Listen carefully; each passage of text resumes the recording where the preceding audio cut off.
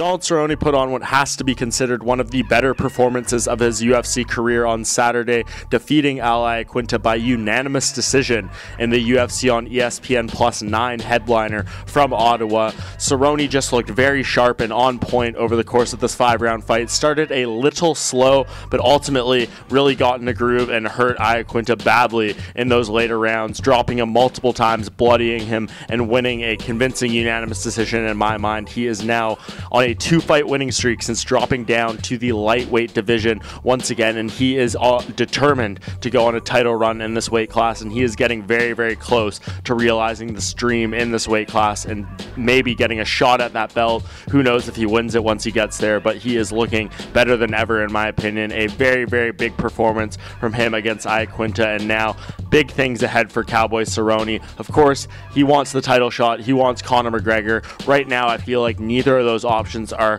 entirely likely for him.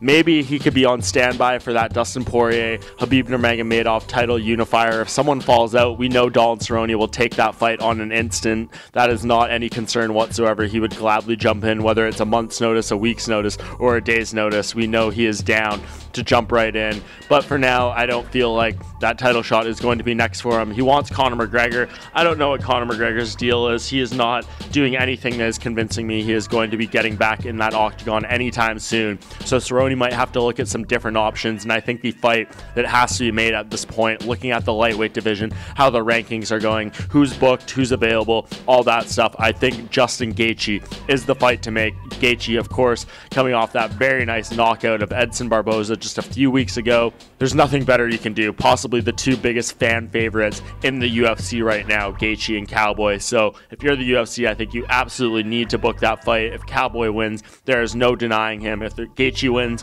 probably no denying him either. So I hope that fight comes together. It's the fight to make in the lightweight division after Cowboy Cerrone beats Iaquinta on Saturday night at UFC on ESPN Plus 9.